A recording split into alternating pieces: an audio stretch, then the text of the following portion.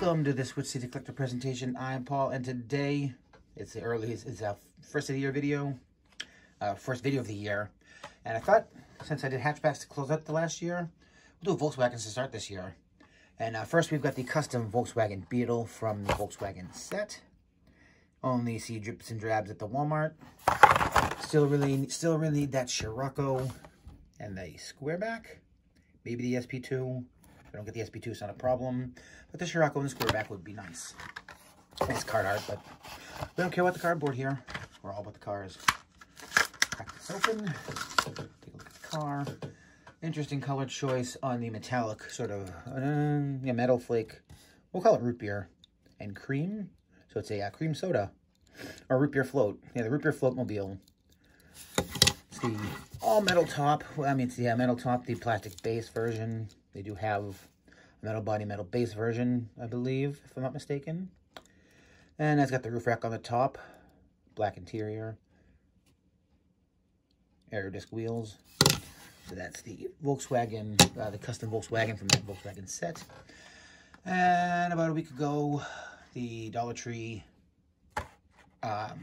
spring came early. From the springtime set, we got the Volkswagen Caddy. They're the cars in the set if you want to take a look at it. Caddy, the Camaro, a Jeep, the Mustang, and the Chevy. If I remember correctly, the Camaro and the Mustang were there, as well as one of these. I picked up a couple more because I know a bunch of people that collect Volkswagens. And they hit me up on Instagram, so if I find more, I will let them know. It's in a interesting matte baby blue, a sky blue, purple, yellow, and white tampos with the springtime bunny rabbit, and the number 23 because it's 2013. And I don't know what that's all about, but it's got purple interior, yellow windows. Yeah, I don't know what those top wheels are called. Nothing on the front, nothing on the back, but that's to be expected. And a sort of metallic magenta base, if you will. Ooh, look at that dirt from the car's cracked open. One I didn't think I was going to find from Diecast 2023. The cool combi in yellow and Moon Eyes livery is the card art. 205 in the Surf's Up series, number 49 of 250 for the year. There's a casting I could take or leave sometimes. Would have liked to have found that Nightmare Before Christmas one from the Disney series, but that's the only car that ever got sold. Ever got picked up at my local Walmart.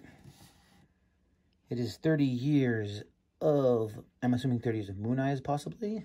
I don't know, but there's a 30th anniversary thing. Moon Eyes logo, the Hot Wheels.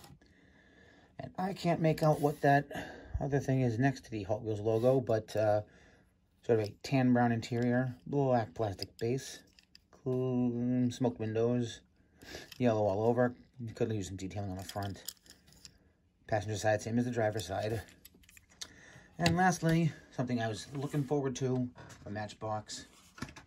I think it's the last release of 2022, number 44 of 100 in the Matchbox Adventures series, or maybe it's early 2023, I'm not sure.